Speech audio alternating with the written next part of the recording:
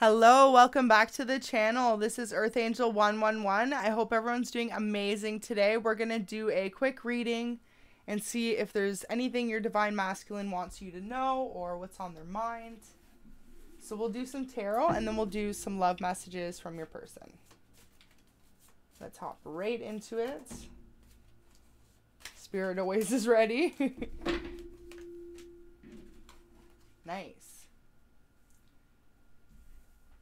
Pull some more energies out. Your person sees you as someone they're very passionate about. They see you as like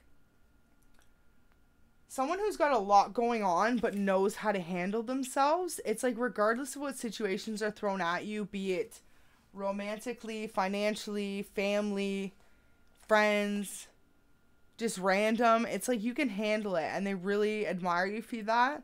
It's like you could be at the bottom of the wheel, but you always still manage to somehow get yourself back to the top. At least that's how they see you.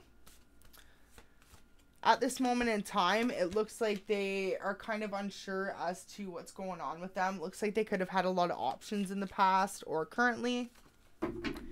They want to come in and make an offer to you, but like they see you as this Queen of Coins and then them as the Knight. So they feel like they're just not right on your caliber at this moment in time, and it kind of could intimidate them for some of you.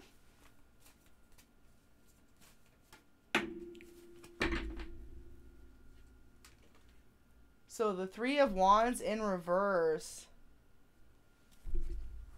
It's like they've got a lot of passion for you, but especially if you two are going through a separation, they're kind of all over the place with their passion. It's like they... Let's pull a couple more before I say anything. Okay. Well, what I was going to say was it was like they couldn't really keep their wand in their pants, but I didn't want to say that. But then we got the Three of Cups. So, boom. Confirmation from Spirit. Also, double 3 energy there.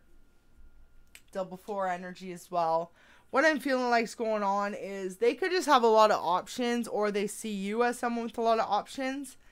They see you as their be all end all, like as their final focus as a person, like that's who they want to end up with. But it looks like at this moment in time they're just kind of having fun with life. What your person wants you to know though is they have the most passion for you.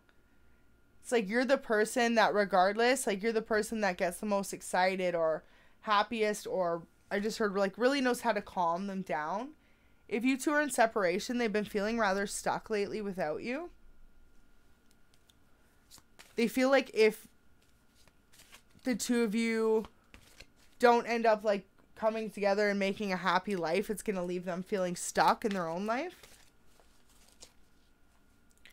I'm also feeling like in the past, you could have had others come in and try and offer you something, but you were kind of too focused on this one person, and now it could be something you regret. Like maybe those other options walked away, but you realized who this person was, and it's almost like you wish you could go back.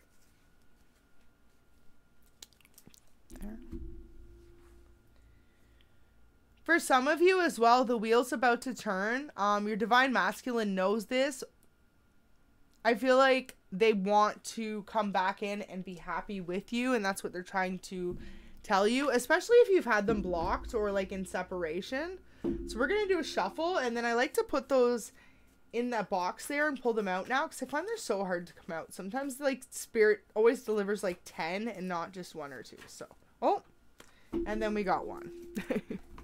But yeah, we're going to go like that. And that way you saw I shuffled.